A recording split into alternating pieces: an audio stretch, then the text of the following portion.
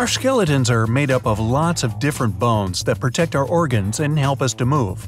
We're born with about 270 of them, and nearly all of our bones are connected to other ones. This number slowly decreases to about 206 by the time we've grown up. The exact amount of them can vary a little.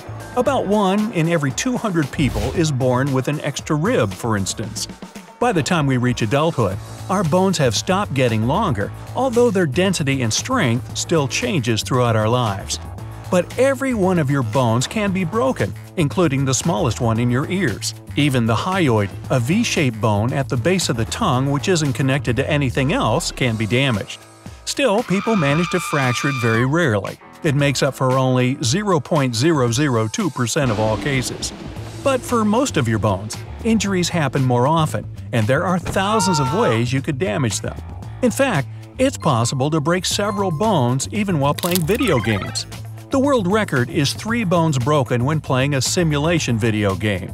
The overexcited player twisted their arms the wrong way, and ouch, they went snap. Getting even a small fracture is not a fun experience. Still, it rarely disrupts your life all that much. But imagine you ended up with a lot of broken bones all at once, like the ones in all 4 of your arms and legs, for example. Sounds unlikely? Well, it could happen in a number of ways. You might end up in a serious car accident. You could tumble badly down a mountain slope while snowboarding. Or just imagine you were one of the people building the Egyptian pyramids and you ended up experiencing firsthand just how heavy those massive blocks were. So there you are, immobile, having broken all your limbs riding your snowboard. First of all, let's count the exact number of bones you could break here. An arm contains 3 bones, 1 in the upper arm and 2 forearm bones. There are 27 bones in your hand, and each of your legs contains 30 bones overall. So, if you were to damage every single bone in all of your limbs at the same time, you'd have about 120 broken bones. That's more than half of all the bones in your entire body. The collarbone is the one that people break most often. But surprisingly, this time yours is fine. That's odd because it doesn't take that much effort to harm it, especially if you've been rolling down a mountain slope. Besides this one, here are some of the most common bones that people break: the humerus, ulna, and radius, which are your arm bones, and also the tibia and fibula, which are, you guessed it, 2 of your leg bones. So if you break both arms and legs, it'll surely be these top 5 bones that need treatment. The bad news is that your leg contains the most painful bone to break, the femur bone. It's located in your thigh. When damaged, it causes the most pain, probably because it's one of the strongest bones too. The femur is actually the longest and strongest bone you've got in your body.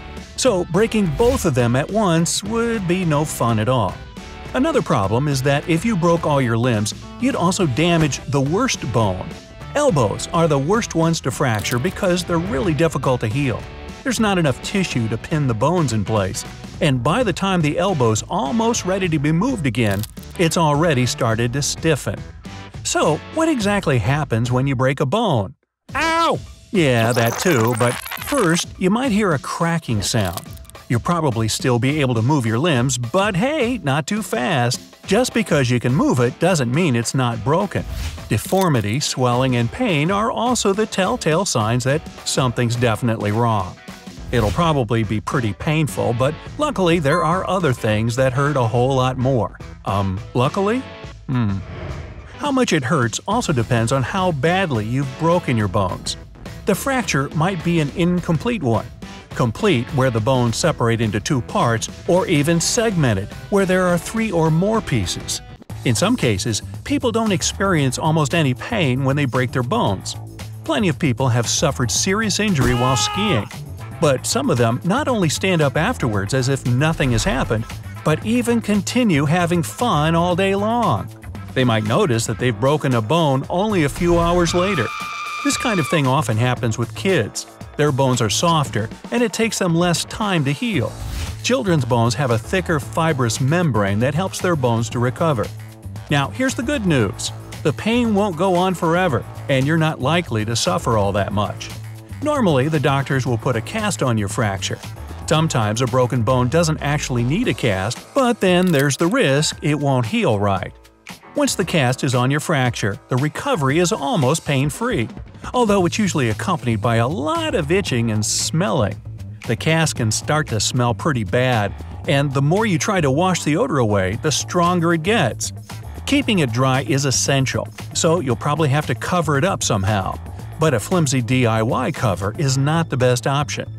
A tight cast makes it harder for blood to circulate, and if it's too tight, it can even cut off the circulation completely. Tingling is a sign there's way too much pressure inside the cast. Having all that plaster on doesn't mean you'll be too hot. In fact, it can actually be the other way around. Uncovered toes, for instance, are likely to get cold, so you're going to need warm socks. With both of your arms and legs broken and wrapped in those casts, you won't be able to do much for yourself, so you're going to need a devoted assistant. Taking a shower without any support when you've got 4 casts on doesn't seem possible. Going to the bathroom without someone's help is not an option either. Even getting yourself a snack just like normal is a challenge you're not likely to win. Everyday activities like paying the bills, getting dressed, and even petting your dog are going to be off the agenda for a while. Scrolling through social media could also be tricky. If things are really serious, fractures can require an operation to install some steel elements, such as rods, plates, screws, and pins. These will essentially become your new body parts. With all those metal implants in your limbs, going through airport security might become more difficult. You'll be able to walk again, but you're going to be setting off a lot of alarms from now on. Some people claim that a bone becomes stronger when you get a fracture. In fact, it does get a little bit stronger, but only while it's healing. This is thanks to something called a callus that protects the bone during recovery. The growth of a callus is a sign that your immune system is coming to the rescue. It delivers blood that clots at the place where the fracture is.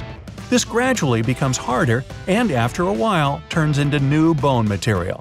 Thanks to the callus, your bones will eventually get back to normal again after a few months.